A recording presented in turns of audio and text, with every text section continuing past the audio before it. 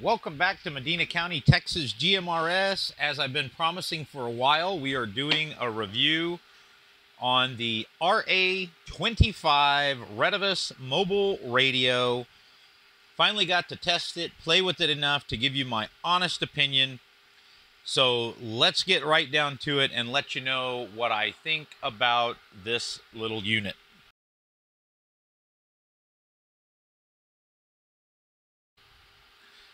All right, so to begin, I want to say I like it, but there are some things that Retevis could have done better. Number one, just out of the box, getting it plugged up, I love the display, right? Nice, bright, vivid colors. You can tell it's easy to manipulate with the mic. I actually love the mic. It has the channel up, down button up top. It has the indicator when you're transmitting here. It's heavy. It feels good. The speaker on this, you'll be able to tell here in just a minute. It has a great speaker on it. One thing right out of the box that I noticed, and I'm guessing because it's just a 20-watt unit, there's no fan on it, right? So you're going to hear me make a few comments on some of these clips that I'm going to add in that the radio does get hot. Okay, it never got hot, but it got very warm. More warm than I am used to with the QITs and some of the other ones that I played with. Now, I was originally going to do, I ordered these as a set with the RB27 handhelds and this. It came with this and then two RB27s. And they are nothing alike. I have come to love the RB27s. This one, on the other hand, I'm kind of on the fence about. So the first thing, the first gripe, the first complaint, the first bitch, whatever you want to call it that I have is programming. So let me show you a clip of some of the struggles you're going to have programming it. This radio comes out of the box with all those crazy tones and everything set, so you cannot just use it right out of the box with other radios unless you know how to go in there and change the tones or you program it. Okay, you hook it to the computer and program it. So let's take a look at that clip. I'll see you back here in just a second. All right, so I want to show y'all the programming software for the RA25.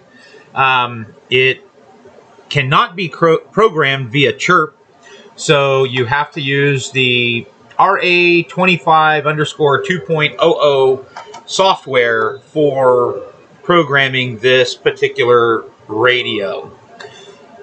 I've only made minor changes.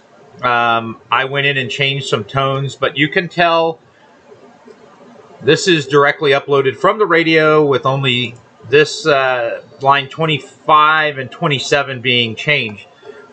So you can tell that this radio comes with all the bullshit tones already preset. They're not set to just being wide open. So in order to use this radio with most other radios, you will have to program this.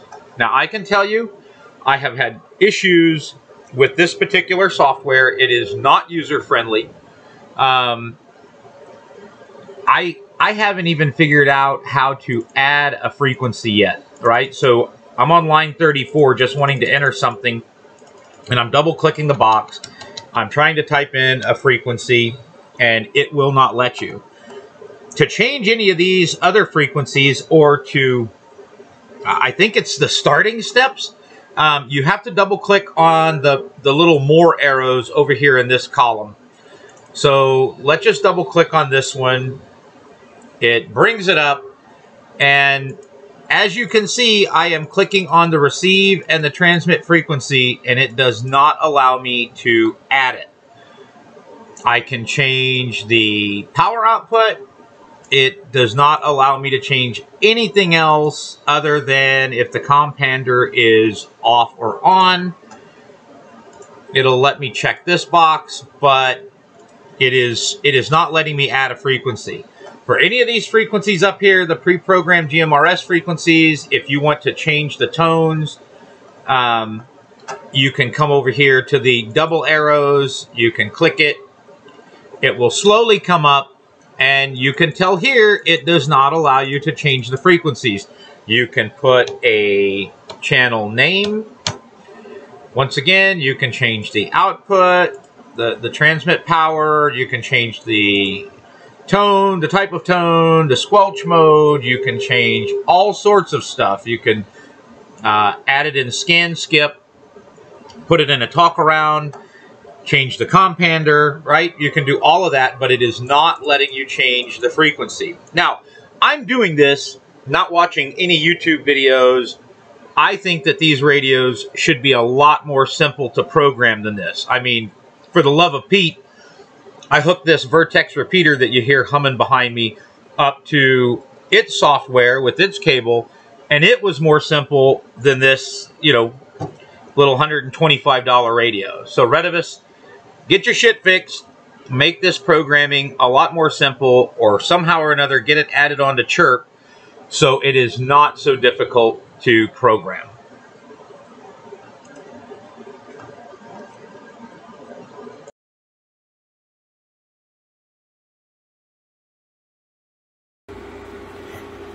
All right, we're programming or attempting to program this little Retevis RA25, and I've already run into a problem. So I'm going to show you. I don't have anything plugged in, but notice I've had to plug this thing into a dummy load. You shouldn't have to do this on any radio, but let me show you why. I'm trying to do this one-handed, so bear with me. So when I plug in the programming cable, it automatically starts transmitting. And so this is already an issue, and the radio will get hot. So let's turn it off, kick it back on. All right, it's not transmitting now, so I'm going to see if I can work on programming this. Another issue I ran into, see, it's plugged in, everything is hooked, right? It's already warm just from that few seconds of transmitting there. So watch, I'm going to come up here. I'm just going to read from the radio, and you're going to watch it with me. So, okay. So it's reading. Of course, it's going to key up here, right? We know because it's sending data back and forth. But watch what happens. It goes off, it's done, it goes off, it comes on, and if you're not paying attention, watch what it did this to me before. Oh, see, there it went. It started transmitting again. It kicks itself into TX mode. So the problem, the reason you're going to want to hook this up to a dummy load is if you inadvertently forget, I don't care about signals going out into the air or anything else, you're going to end up burning your radio up. If you're not paying attention. I can tell you it's already very warm. So this is definitely a problem that Retevis needs to figure out how to fix. All right. So as you can see, I'm not happy with the programming. I think Retevis could have done a much better job. Now, I was still able to program the frequencies that I wanted on this, right?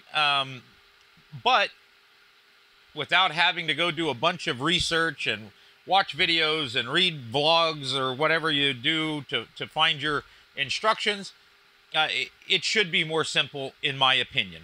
All right. We did a power test with this unit, so let me show you what it looks like on the watt meter. I was pretty impressed. Let's take a look. All right, while we're sitting here, I'm going to go ahead and do a quick power test. This is on one of the high transmit power frequencies. We've got it hooked up. I know some of y'all don't like the patch cables going to it. Sorry, that's what we're going to use. We're going, as always, middle set of numbers. This is advertised. Whoa, come back. There we go. Middle set of numbers. This is advertised as 20 watts. It is a GMRS only radio, so let's see what we're kicking. Ready, set, go. Wow. 19 and a half, just over 19. So not bad. Not bad at all. Let's kick it down to a low power. See what that does. You can see my fat fingers here. Go to channel 1. I will say I do like the display of this radio. Alright, so now we're on a low power. Once again, middle set of numbers. low power, you're getting right over 6 watts. All right. And of course, those who want to complain about the patch cables, yeah, you're probably going to get that a 1/4 of a watt back. So, not too bad on powered. Let's take it out in the field and test it and see what we can get with it.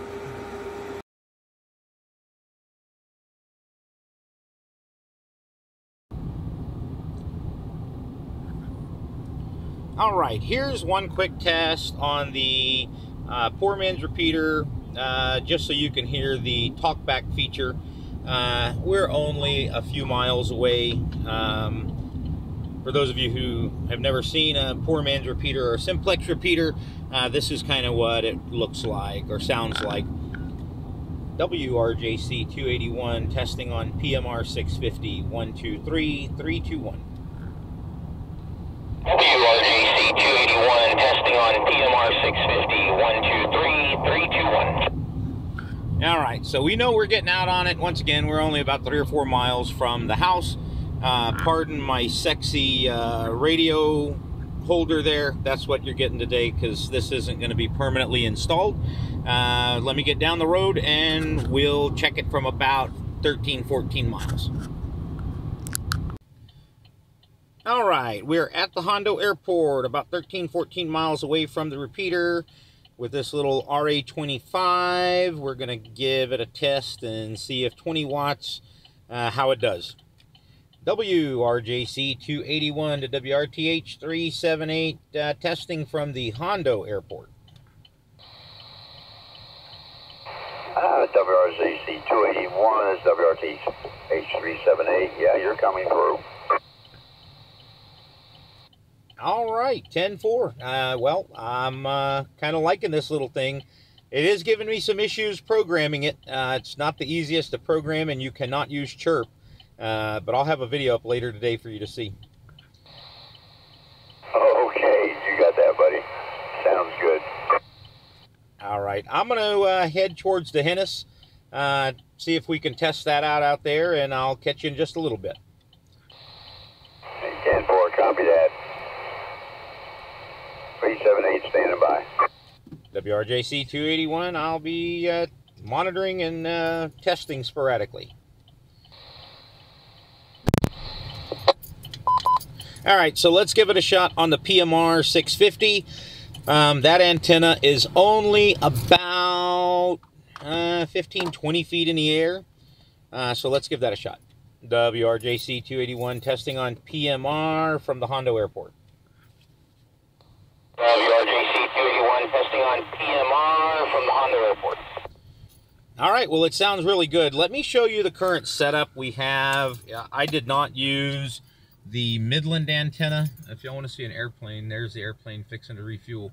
I did not use the Midland. What I did today is I just used the using the little 3 dB gain Browning and just ran it through the window right here. So that's what we're using to test right now. All right, we're heading to Hennis to give it a shot. All right, WRJC 281 to WRTH 378. I have Hennis in sight. How is that coming through?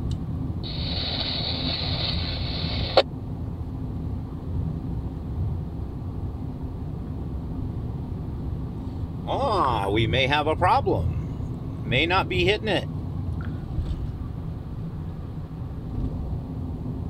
I know we broke the squelch on the repeater because we got the tail, but he did not come back. Let me try him again. WRJC 281 to WRTH 378 from Hennis, just crossing the city limits. Can you copy? You can kind of tell how you're going to go through because of the way the tail breaks up. 4281, still copying. A little bit choppy, but still copying. All right, 10-4. We're going to go into town. We've got this spot that we normally stop at. So let me go over there and see if we can get you from there, buddy. 10-4, copy that. So you can hear it's getting choppy, so we know this is kind of the outer limits, and it always has been for the current antenna. I am surprised that this 20 watt is punching through. We know we are getting a true 20 watts at this point after putting it on the meter. So let us get pulled over here in, here, let me show you the big town of D'Hanis. Here, this is it. All right, here you go. If any of you live around here, you know I'm being facetious. But we're gonna get turned around and we'll get this tried out. All right, WRJC 281 to WRTH 378. We're in downtown D'Hanis. How is that coming through?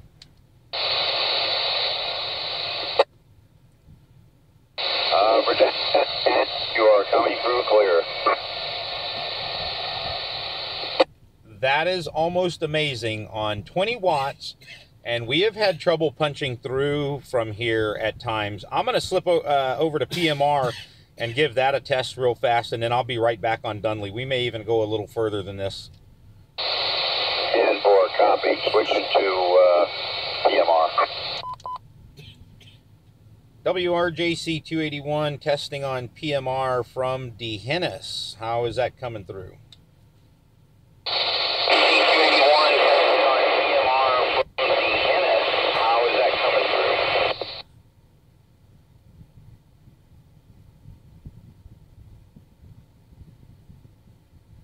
All right, well, I didn't expect Bill to answer. He doesn't switch back and forth all the time, but we know we are hitting it. So we're going to go a little bit further to see if we can punch it. Let's go to the next town in line. There. 1,000. All right, we are just, I'm going to show you this. I don't know how well you can see it. This is kind of an uphill part of the road right here, and I think it goes downhill after you crest that. Right now we're currently sitting, I can't see it, sitting at about 1,017 feet. We know the house, the antenna is sitting, the house is at 960. So let's give Bill a try from here, and then this is probably, I'm certain this is the limits of this radio. WRJC 281 to WRTH 378 once again. We're testing from about 1,000-foot elevation here in just west of D'Hanis. How is this coming through? Yeah, from that elevation, you're definitely coming through clear, Don. You're definitely coming through clear. And you are as well. I think it has a lot to do with this Browning antenna that's a lot better than the Midland. So I'm kind of impressed by that. All right, man. Well, we're going to head back. I appreciate your help this morning. I owe you one. And if you get bored later, you know we're going to the watering hole for some karaoke.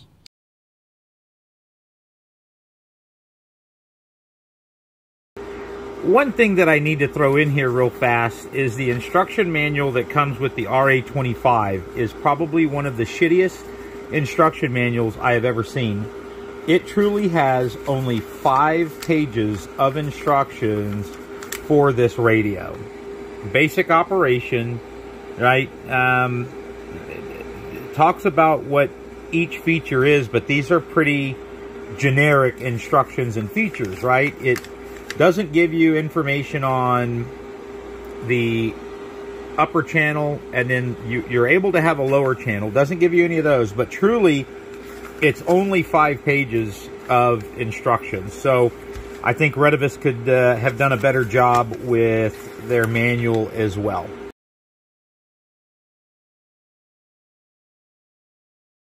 So as you can see, there are no power issues with this. It's kicking 20. I mean, let's be honest. The QYT that's sitting right over there, it's a dual band radio. So we know that when you get up in the GMRS frequencies, you're going to lose some power. This one is still kicking out more than that one, even at a 20-watt radio. So keep that in mind. And you could hear the clarity when Bill and I were talking. So very impressed with that. If we could just figure out how to program the damn thing, this would be my new go-to mobile. So all in all, I'm going to tell you, I think it's I've got to give it a 6, right? 10 on the likability scale, right? And all of that is coming from the fact it's so hard to program. They need to do a better job, get it on chirp, so people like me who just want to be able to pull stuff out of the box and use it and don't have to do weeks of homework on how to program things, that's what it needs to be like. It needs to be much more simple than what they have it now. If they could fix the programming issues, the simplicity of use, the ease of use, this would be a true winner, especially the power it's putting out, the clarity, the size, right? The microphone's great, and I don't think it's a bad radio. It just needs to be easier to program. So if you're one of these guys and you're into that and don't mind doing the research, this is a damn good radio.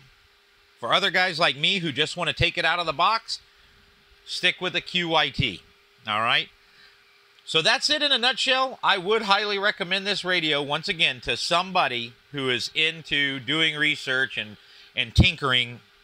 I don't think it's a bad deal at all for about 125 bucks. Thanks for watching this review. I hope this was helpful in you making your decision whether you want to buy one of these or not. You may be seeing this radio again. You might be surprised, so keep your eyes peeled. Got some more big news coming up down the road. Thanks for watching my videos. Subscribe, like this video, share it with a friend. We're working our way up to 1,000, and I appreciate the support, comments from each and every one of y'all. I hope you have a great day. Thanks.